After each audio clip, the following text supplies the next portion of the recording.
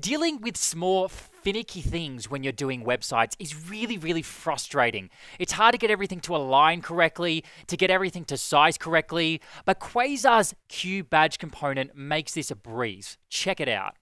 We'll come in here and say Q-badge, and then let's give it some text inside of 2.0.3, because that's the current Quasar version.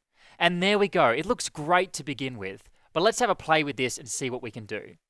First of all, I like to put this inside of a label. So let's say label is equal to 2.0.3. Make sure I spell that correctly. Save it. And there we go. We get the same thing. It's often nice just to keep all of your attributes in there and have a self-closing tag if you can. Another thing we can do is set the color. So let's set that equal to brown. There we go. We can also set outline here if you want a slightly different design. So I'll get rid of that. And we can also say rounded, which is basically going to curve off those edges a little bit more. Another thing we can do is say text-color, and let's set that to something like brown-9, and then maybe we could set this to brown-1. Save it, and there we go. Now we've got like a darker brown in the middle and a lighter brown on the background. What else can we do? I'll get rid of that, change this to a normal brown. Well, another reason to use a badge is to show an icon. I'll give you an example. If we change this to blue, get rid of the label, you might want to put inside of here something like Q-icon, and then give it a name equal to Bluetooth. Save it, and there we go. We get this really cool Bluetooth icon badge. That's very similar to something you might see at the top of an Android phone, and it kind of tells you whether or not your Bluetooth is connected or not.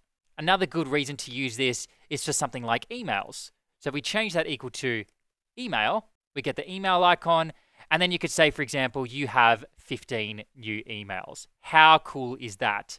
And it's looking a little bit squishy there, so let's come in here and say class is equal to Q-margin left, and set that to something like extra small. And that's just going to push it across a little bit, makes it look nicer. What else? Well, how about this? Well, imagine you've got a list of contacts, and you want to see how many messages you have from each of those contacts. In that case, we could have a Q-list. Oh, we could put in there a Q-item, and then inside of there, a Q-item-section. And then this could have, for example, avatar. This is all Q-item related stuff, so check out that video if you want more information on this sort of thing. And then that avatar could be a Q-image, and let's set the source equal to https://picsum.photos/ and we'll get a photo that's 80 by 80. There we go. Doesn't look like match to begin with. How about we make this clickable, and then we add in here bordered. All right, that's a bit better. And one more thing I'll do is set the width equal to 200 pixels. That'll make the list item look a little bit better. Nice. Maybe 300. We can also come in here now. Whoop, close that out. Now, we can add inside of here another section, Q-item-section. So imagine this is a picture of the person that has been sending you messages. And then on the top here, we could say messages, or maybe this would be like the latest message. Hey man, how was work today? Save it. And there we go. And then you could have another item section under here where we'll have the badge. So we'll come in here and say Q-badge. And I'm actually going to change this to a Q-item-label. This will make it display a little bit nicer. And then this one will be a caption. Just a little bit of slight styling related stuff to make it look good. So let's come in here and we'll give it an icon. So Q-icon. And then let's set the name of that equal to mail, or you might want to find like a messenger icon, whatever you like. And it looks like these labels need to be in their own section. Control-Shift-Enter, Q-item-section, save it. And there we go. Now we've got this little icon at the bottom. And then you could say here, for example, 6 to basically say you have 6 new messages. And that could kind of mean this is the latest one. It might even look better if you swap those two. Let's try this. Save that. There we go. You got 6 new emails, and then this is the latest one. And once again, in this case, I'd probably say Q-margin left is equal to something like small, just to kind of pull these apart a little bit. I think that looks great. Maybe change that to a different image. Let's try 90 by 90. There we go. That's a bit better. Okay, let's do another example. So if I come in here, get rid of the list, let's add a div, and then inside of that we'll have a class equal to text-h4. So this is basically going to give it a heading 4 style, some heading 4 stylings. And now I can come in here and say q-icon, and then give it a name equal to email. Let's just use that email icon again. And then we'll set the heading here equal to your emails. Save it, and there we go. Oh, I forgot to turn this into a badge.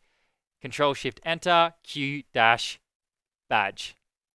Save it, and there we go. We've got that badge. But maybe you want this to be centered. So what we can do here is say align is equal to middle, save it, and there we go. It's just going to make sure that that sits in the middle. This probably looks better if we have like a label equal to emails. There we go. Okay, but when we use the label, it's going to overwrite the content. So once again, I'm going to whack that in there. And I love these utility classes we get from Quasar. Q-margin left. Let's make that small. Nice. And then another thing you might want to do is align that to the top. So we can do that as well. So we can say top, middle, and then of course, bottom. So that's good to know. What else can we do? Here's a cool example. If I come in here and say Q-button, let's give it an icon equal to mail. I'm liking these email related examples. All right. And then we might make this round. And then usually email related stuff has got a blue color. So let's set that to blue. Okay. If you want to put a badge inside of that and set it to the right position so that it's kind of floating up here, that's ridiculously simple to do using Quasar's badge component. We say here Q-badge, and then maybe this is telling you how many emails you have. So let's say 12 there. Now, if we make it floating and save it, it's going to appear in the correct position for a floating icon. How cool is that? And then in this case, you'd probably use a color of something like red. There we go. You've got 12 new emails. And this is going to work if it's not rounded as well with a normal button. And another effect you might want here is to make this number a little bit more transparent. In that case, you can literally just add the word transparent. Save it, and there we go. It makes it a little bit more transparent if you would like that effect. But maybe the user doesn't want to know the number of emails. They just want to know that they have emails. So let's go back to maybe a round button here. Save it. And there we go. And let's just get rid of that number inside of there. And put in here rounded and get rid of transparent. And there we go. It kind of works as an indicator. In fact, in this example, using an icon like notification might be a little bit better there. Oh, notifications, plural. Yeah, that's a good example of where you might want to know how many notifications you have. This also looks good if you're simply using a normal button as well. So let's get rid of round there. There we go. Notifications, and we can tell we've got some, but instead of giving us a number, we can basically just put a little red dot there, and it's really simple with the QBadge component. Just tell it its color, tell it it's floating, and then make it rounded, and you get this beautiful effect. So that's about it for the QBadge component. Hope you enjoyed this one as much as I enjoyed making it for you. I will see you in the next video.